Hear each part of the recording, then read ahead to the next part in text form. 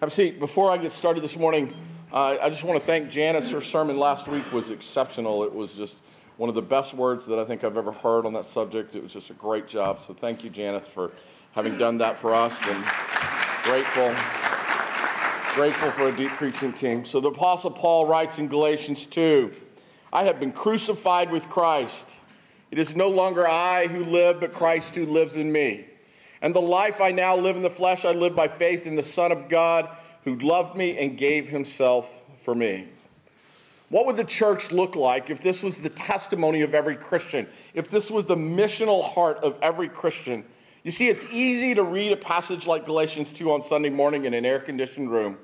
It's a whole nother deal to live it out every day when we're apart from this building.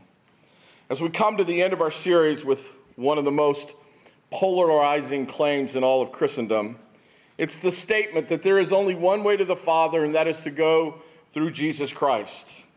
The thing is, nobody really wants to believe this, and yet denial of this biblical truth might cost you heaven.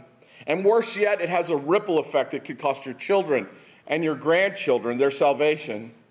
The fact is that most people, both inside and outside of Christendom, live and act as if they don't really believe this truth. We think eventually everyone goes to heaven. Good people go to heaven, nice people go to heaven, and for sure generous people go to heaven, right? Surely there must be many roads to the Father, is what we believe.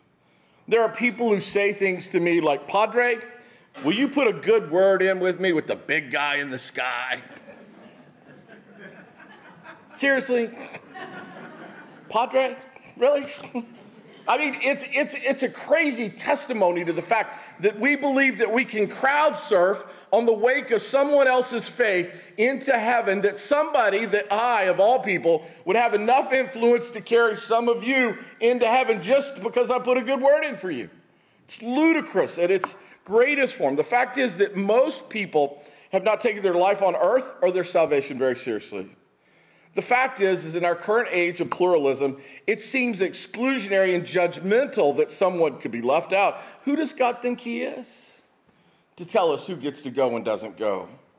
Only in America could we create a God in our image and then be shocked when God will not act on our terms. This is the very definition of spiritual entitlement. Paul says in Romans 1:25, he says, they have exchanged the truth about God for a lie, and have worshiped and served created things rather than the Creator. I think this could have been written to the church today as easily as it was 2,000 years ago. I see people trading the truth for lies all the time. Young people, old people, rich people, poor people. The lie is just more appealing in our culture today. But here's the deal. To deny that there is only one way to the Father makes Jesus' virgin birth, life, death, resurrection inconsequential. It makes him completely unnecessary. Listen, I get it. It would just be so much easier if we could just bypass Jesus and the whole repentance, obedience, dependence, surrender thing and just live how we wanted to live and still get heaven at the end. I get it, man. It'd be easier. It would be easier if everyone just got to go and we wouldn't feel any sense of responsibility to share our faith or have what we say line up with how we live. It would for sure make my life easier. Then we could just do feel-good sermons on Sunday morning. We could just talk about how wonderful you are and how loving God is and how it is. And I wouldn't get bad emails and nobody would be mad at me and everybody would be happy. It would be easier for me if everybody just got to go. Sadly, we live in an age that believes that there are many ways to the Father and that heaven doesn't have a gate, much less a gatekeeper named Jesus. There are many people who simply think that hell is an overreaction to sin. But what if any offense, any sin, any dishonor against an infinitely worthy, an infinitely valuable, an infinitely dignified, an infinitely beautiful being as God is, then how can infinite sin demand anything other than infinite punishment? Jesus is looking pretty good about now, right? He's looking better by the moment. One of the things that I've been studying lately, I taught it in Vineyard a couple weeks ago, is just the difference between a gathering and a following. A gathering is an accumulation of people. Even the DMV can have a gathering. I mean, you can go to the DMV and find people gathering, right? But a following is intentional, it's directional, it's sacrificial.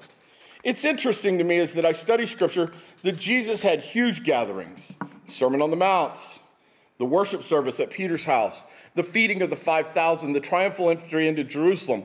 But as Jesus makes his way to the cross during Holy Week, the actual number of followers is about 200. On the day that Jesus is crucified, those who are left that would publicly claim him reaches single digits. So there must be a difference between those who are fully committed and those who just want something. Surely when Jesus said we must take up our cross and follow him, this was more than a suggestion. This wasn't just some sort of ancient metaphor that he threw out there that we can loosely apply today just as we see fit. The myth of the North American church is that if I'm gathering, then I must be following. If I showed up on Sunday, then I must be a committed follower of Jesus Christ. The culture has melded these two into one. I think this is why Matthew 7 is dedicated to this entire issue. Jesus says we must ask, seek, and knock. He says that there is both a narrow and wide road in the kingdom, and they lead to different places.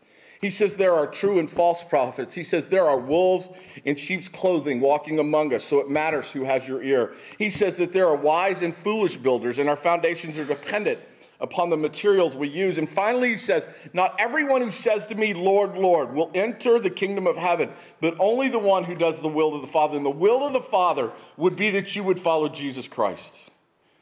Jesus makes it clear in a single chapter that there will be a judgment day, that gathering is not the same thing as following, and that what we believe about Jesus and who he is really, really matters.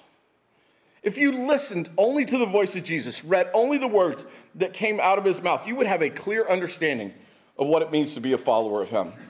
However, if you listen to modern blog writers and prosperity gospel preachers, you could have a completely different understanding of what it looks like to follow Jesus. Could there be a more catastrophic problem in the faith communities of North America than this? There have been millions of men and women who have been taught that they can become a Christian and it will cost them nothing, and they believe this. There are those who have the audacity to teach that life will be problem-free if you simply have enough faith, and Jesus taught the exact opposite. I think we have dangerously blurred or confused our rights as Americans with what it means to submit to Jesus as Lord. You see, people are happy to have Jesus as Lord as long as it aligns with my dreams and my desires and my passions and all the things I want out of life. Listen, church, I believe life is too short, eternity too long, and hell too hot to fake church. There is a lot at stake, and it all depends on what you believe and what you believe about who opens the gates. In Acts chapter 4, Scripture makes it clear that salvation is found in no one else. There is no other name under heaven given to mankind which we must be saved. One of the great privileges and sacred trusts for Janice and I is to walk with people through the death of a loved one. Can I tell you that when I meet with a family to plan someone's memorial service, when I sit with them, the only thing that is happening in my heart and my head is I want to hear them talk about how their loved one loved Jesus. I want to hear how Jesus was everything to them. I want to hear how Jesus was their hope and their security, and to the very end, they trusted him. This is what I want to hear, because in that moment, I know that that's all that matters. Sadly, what we hear is a litany of hobbies that they believe their loved ones will carry into heaven. Well, I know that Grandpa will be playing golf today in heaven, and that'll be great. And, he's probably sitting there with his dog, Rufus, who died. We hear everything but they love Jesus. As if seeing the face of God would not be good enough, that we believe we need something else to entertain us while we're in heaven, because after all, God will fall short somehow of being who we say he is. Somehow we've taken the holiness out of heaven. We have demystified the mysterious and made heaven like a lifetime pass to Disney World. This is why I'm convinced that gatherers would hate heaven if they ever got to go. Because the truth is, they're always looking for something more than Jesus. Jesus is never enough for gatherers. They weren't enough in the first century, and they're not enough now. People say strange things to me all the time about this subject. It really reflects a biblical illiteracy in our country, because we have no idea what God says about all this. The number one argument has always been good people go to heaven, that a loving God would not send anybody to hell. right? We have no theology of hell in the Methodist Church. I'm just telling you right now, Methodist Church possesses no theology of hell. It's just crazy to me. At first glance, this theory seems all fair. By fair, I mean people who do good deserve good things. I mean, if you do well in the tryouts, you make the team. If you do well in school, you get to go to the next grade. If you do well at your job, you receive raises and promotions. If you're a 20-something guy and you can brush your teeth every day, not be sleeping on your mother's couch, and use deodorant on a regular basis, you might get a wife. I'm just telling you, there's promotion all the time, right? Being rewarded for our efforts is part of the human experience and expectation, so it makes sense to us that it originated in God. Somewhere along the way, we connected being good here to getting to go there. But let's be honest, if there is a life beyond this one, and where we end up is determined by our test score, then we're going to have to know what the score is to be needed, right? You're going to have to know how many points to get. Most of our young people have just finished finals, I know, because they've asked me to pray for them. Every year, when my boys were in school every year, all the way through college, they could tell you to the exact point the score they needed on their final to still get an A. It befuddled me that they put so much time and energy into calculating the exact score they needed to still get an A, as if they were going to go, I'm going to study right to there. I'm not so sure we don't do that in the church. I mean, think about this, right? So, is heaven like this? Is God keeping score of our good deeds? Does God score on a curve? What if we run out of time? Does he only answer and score the questions we answer? I mean, is he taking attendance on Sunday? I mean, it begs the question, how good is good enough? What's the score? What's the score that I need? What do you need? And is this score different than it is for me and Jerry? I think Jerry's going to need more points than me. I mean, I'm just saying. I mean, I don't know. I mean, just could it be? I mean, I don't know. The other day I was at a fundraising luncheon, which I have been a lot at this year. I've been at more fundraising luncheons than it meant. And it weirds people out to find out that I'm a pastor. It just is like you can just see the enjoyment of the day leaves the table. You know, they're like seriously, I got to sit at the table with the pastor, and it just brings awkward out in people. And so I wasn't going to tell the story, but I'm going to tell the story really quick before I get to the main story. So I did something for the Children's Hunger Project here in Brevard. I did the invocation, and so I did this powerful metaphor. I said, can you imagine that if you're going to go to the buffet line, and you go through the line, and you lift the first chafing dish, it's empty. You lift the second chafing dish, and it's empty. Lift the third chafing dish, and it's empty. And you're standing there with an empty plate after you were promised that you would be fed at this luncheon, and you have to come back and sit at your table, and you don't get to eat. I said, that's what hundreds of children in Brevard County face every day. And then I went and sat down, and the person across the table from me goes, are you not eating? And I go, how could I eat after the metaphor I just used? Right? So I'm at this luncheon, different luncheon, and during the course of a conversation with a woman next to me, and she says, just completely unsolicited after she finds out I'm a pastor, she says, you know, if I died today, I'm confident that I would go to heaven. So I just couldn't help myself. I said, really? Why is that? Because I keep the 10 Commandments, she says. And that kind of struck me strange, because I've never heard anybody say that their salvation was based on the 10 Commandments, right? And so I said, so how many of them do you know? How many of them do you keep? She said, well, I know most of all of them. I said, well, so which ones are you keeping right now? And literally, you can't make this stuff up. She says, I've not killed anyone yet. And I was struck by the word yet, like it was still an option. Like it was like, you know, that could still be out there. And I thought, man, her poor husband, right? So, and she says, then she saved that. She says, and I've never cheated on my husband. And I'm thinking, wow, she's 2 for 10.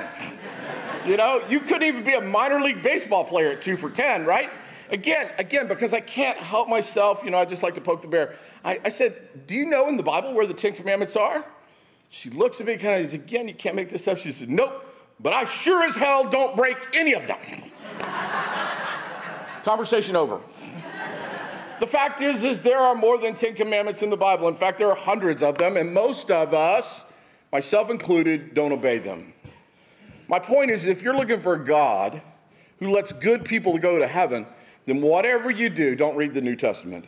And by all means, you should avoid the teachings of Jesus. The fact is that there is nothing about salvation that's based on fairness, good deeds, or even behavior modification.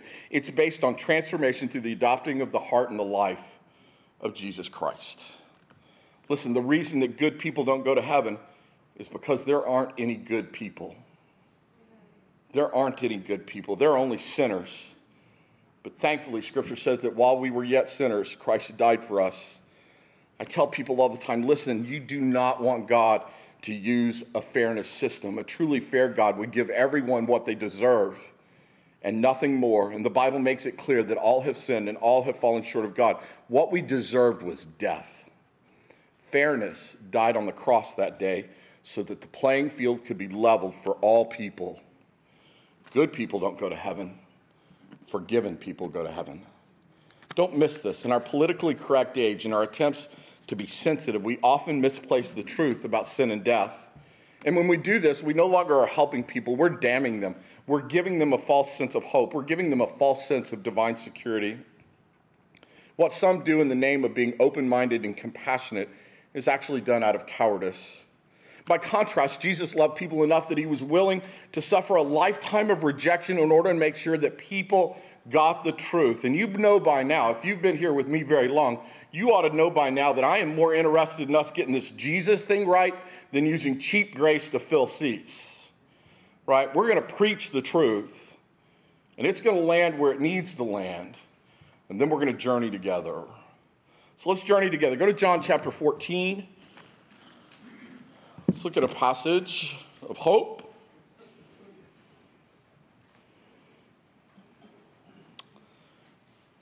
Jesus is gathering with the disciples. His time is coming near to an end. You can feel some anxiety, I think. And he says to them, "Do not let your hearts be troubled. You believe in God, believe also in me. My Father's house has many rooms. If it were not so, would I have told you that I'm going there to prepare a place for you? And if I go and prepare a place for you, I will come back and take you to be with me, that you may also be where I am. You know the way to the place where I am going." Our future is secure, Jesus says. In verse 5, Thomas said to him, "Lord, we don't know where you are going, so how can we know the way?" Jesus answered, "I am the way and the truth and the life. And no one comes to the Father except through me. If you really know me, you will know my Father as well. From now on, you do know him and you have seen him."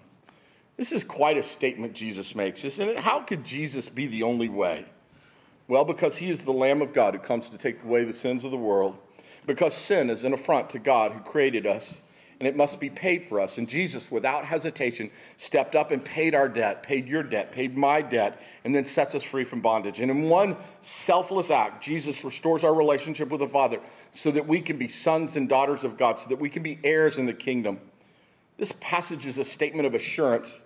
More than any other time in our life, I think this is a season where we need assurance. Assurance that life is more than this cultural and consumer chaos that surrounds us. Assurance that God has the last word and say over darkness, disease, and despair. Assurance that we can be loved unconditionally and that we are never truly alone when we have God.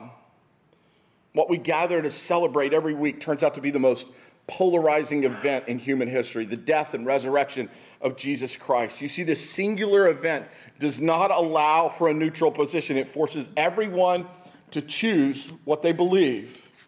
You either believe that Jesus is the Son of God sent to redeem the humanity from sin and death, or you think this life is all you get once around the planet and you're done. In John chapter 10, Jesus declares that he is the good shepherd, and he tells us that there is one gate and one gatekeeper. Again, you don't have to like this, but it doesn't make it any less true. Jesus is the gate. To get to the Father and the life he wants for you and I, we are going to have to enter through him. There is no shortcut. There is no going around. You can't go under. You can't deceive the gatekeeper to get in.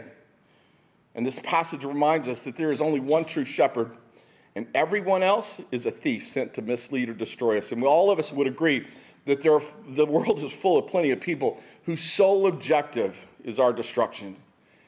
Jesus says, "I am the gate, and all must come and go through me to find life." It's a foreshadowing of the cross. We live in a world that has a way of amplifying our pain. So many people spend time wondering if the lost can be found, if all this pain will ever go away, if our life will ever change at all. And Jesus says, "I am the way, the truth, and the life, and all things are possible through me." What we've been saying for every Sunday of this year is that for people who believe in Jesus, these words are comforting and assuring amidst life's uncertainty.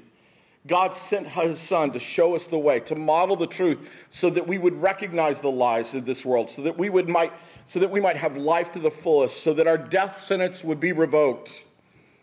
Now, for people who do not believe in Jesus, these words are hard. They're hard because they want salvation on their terms, and there are some who simply do not like boundaries and restrictions, and ultimately these statements seem so exclusionary. It makes it sound hard to get in. So they buy into the lies of this world and the accommodations that they desire in order for them to have it their way.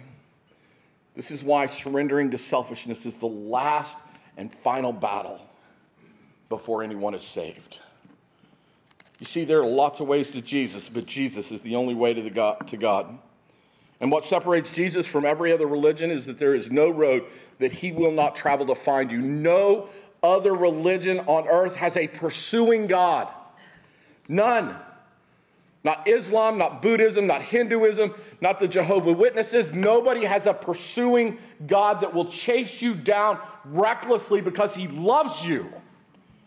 The truth is, it is not hard to get in. It's just hard to give up our ways of doing things and submit to the Jesus way of doing things. The arrival of Jesus on earth signals to humanity a solution for sin is being sent. Separation is about to end. Hope is no longer coming. It has arrived.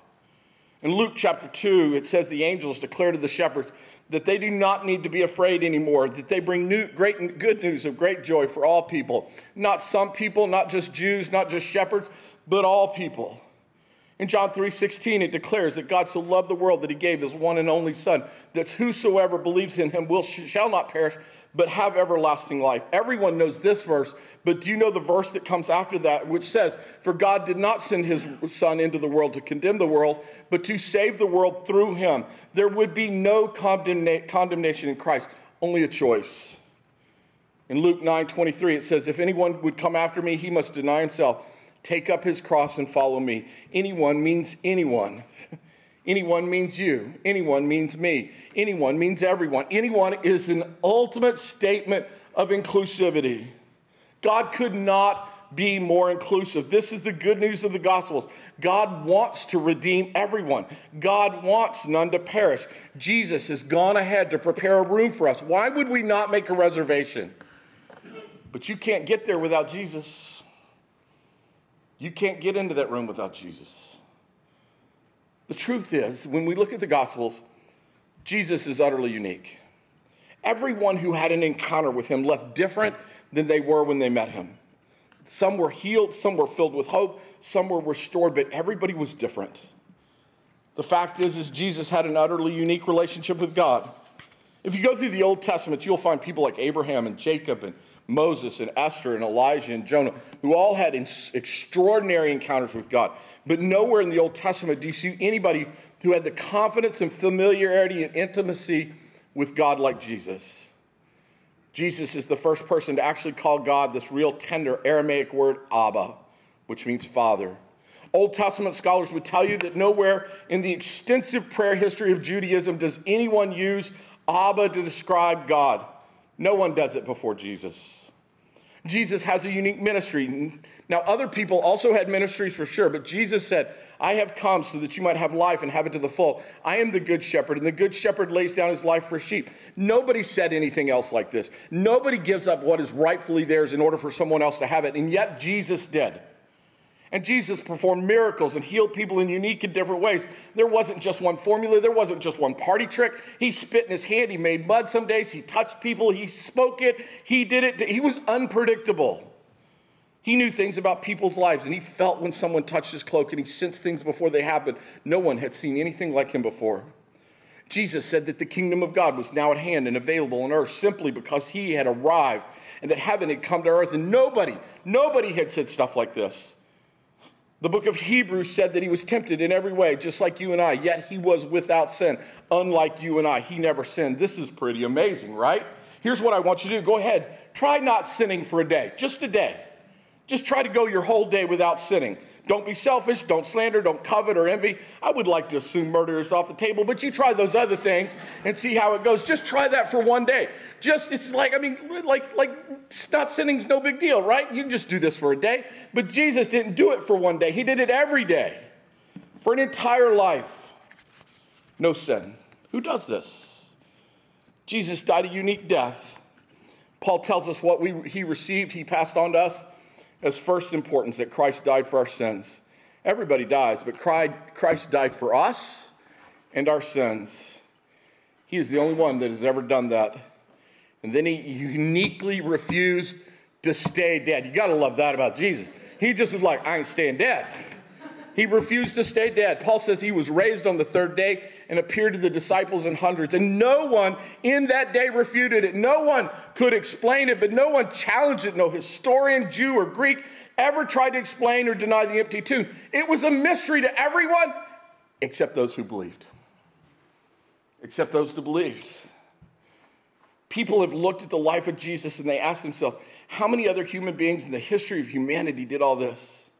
Claimed intimate knowledge of the Father, claimed to have brought the kingdom of heaven to earth in person, claimed to have been present at creation, never sinned a single time, healed people and brought them back from the dead, died for the sins of the whole world, for both those who have died and those who have yet to be born, and then was raised from the dead. And then in the gifting of the Holy Spirit launches a worldwide movement in his name that caused people to give up their life willingly and surrender their selfish ways in order to serve others. Pretty much just one man did this. This man, Jesus Christ. Throughout history, people were drawn to one staggering conclusion. Jesus was the Son of God. That this Jesus was the second person of the Trinity. Jesus was God incarnate, Emmanuel, God with us.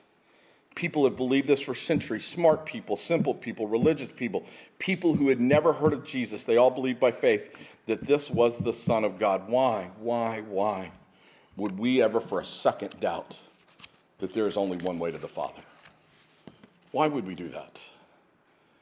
Paul says, and if the spirit of him who raised Jesus from the dead is living in you, he who raised Christ from the dead will also give you life to your mortal bodies through his Spirit who lives in you. This is the drum that I have been beating for the last 4 months, that we live in a place that will tempt you to believe that only the only life that you have is this one that is bound by circumstances, bound by uncertainty, bound by earthly limitations, but these are lies. In fact, this is the kind of life that is driven by fear and not faith, and it's a great barrier to really living. In Jesus, there is so much more. This is why Jesus can boldly say, I am the way, the truth, and the life. He didn't say his life was the way of consumerism and chaos and narcissism. Come follow me. Jesus knows it was this kind of life and this kind of thinking that got him sent to earth in the first place. In Revelation 3:20, Jesus says, here I am, I stand at the door and I knock. If anyone hears my voice and opens the door, I will come in. There is resurrection power that is available to all of us if we will believe in Jesus. Luis, you can come, buddy. I've come to the conclusion that following Jesus is the best way of life. I don't want any other life. I want to be found following Jesus, the only way to the Father. And if I hope to see the Father's face one day and enjoy eternity with him and hear those words, job well done, good and faithful servant, then I need to be ready to proclaim that Jesus is the way, the truth, and the life, and that he is the only way. And church, it could not be better than this. Under this system, everybody is welcome. Everybody gets in the same way. Everybody can meet the requirements, but make no mistake about it, the way, the truth, and the life is a narrow road. In the age of pluralism, where everything is accepted and everything is allowed, you're going to have to swim against the flow of cultural pluralism and pressure to believe this. But the fact of the matter is that truth has always been narrow. Mathematical truth is narrow. 2 + 2 = 4. It doesn't equal 5. It doesn't equal 3. Scientific truth is narrow. Water freezes at 32 degrees Fahrenheit, not 34 or 35. Geographical truth is narrow. Deserts are dry and mountains are tall. It's a fact that the earth sits most perfectly placed, that if it were 15 miles closer to the sun, we'd all burn to death. If it was 15 miles further away, we would all freeze to death. This is a geographical truth. It's a historical truth is narrow. Contrary to what some of you in the room believe, the South actually did lose the Civil War. It's actually true historically that hundreds of thousands of veterans have given their life for our nation's freedom and mostly go ignored today. That's a historical truth. Why are we surprised that theological truth is narrow? Listen, there is but one way to come to the Father, and that is through the Son. And at that name of Jesus, every knee will bow and every tongue confess that Jesus is Lord. Jesus has gone ahead to make a place for us, and his love has paved a way for us to live with assurance that he is the only way, that he is the complete and only truth, that he is the life that has been extended to us. So what is it that you really believe? What is it you really believe? Because at the end of the day, it's the only thing that matters. If you don't have Jesus, the room Jesus prepared for you in his Father's house will go empty because it was made just for you. Someone else will not fill it. It'll just sit empty, and it will make the Father sad because he knew what he gave up in order for you to have that room. But make no mistake about it, Jesus comes so that one day that Jesus can bring all his children home. That Jesus can take the Father's children and welcome them home. I'm just saying today that you're not going to want to miss that. You're not going to want to miss that. It's going to be unbelievable. It's going to be amazing on that day. I just learned in my own life, until Jesus is enough, until Jesus is enough, nothing else ever will be. Calling is to preach Jesus until the whole world hears, or until I go to heaven, whichever comes first. So I'm not going to back up from that. I also do not believe that the church is some sort of holy club, right? It's about membership, about gatherings. I believe it is about following, and that Jesus knows whether we're following or not. And that's I don't judge who gets to go to heaven. I know I will be judged based on preaching the truth. It's a difference, right? Right? I'll be judged based on whether you know the truth as the under shepherd of the great shepherd. I want us all to get to go. Not because there's some sort of record that we're trying to achieve or that there's some sort of extra prize I get if I get the most people in heaven. I want us all to go because it's heaven. It's God. It's majesty. It's honor. It's incredible. Man, I pray that we take our faith and our salvation seriously, right? So that we can all one day be together again in heaven, right? And all of God's children said, I love you, church. Have a great week.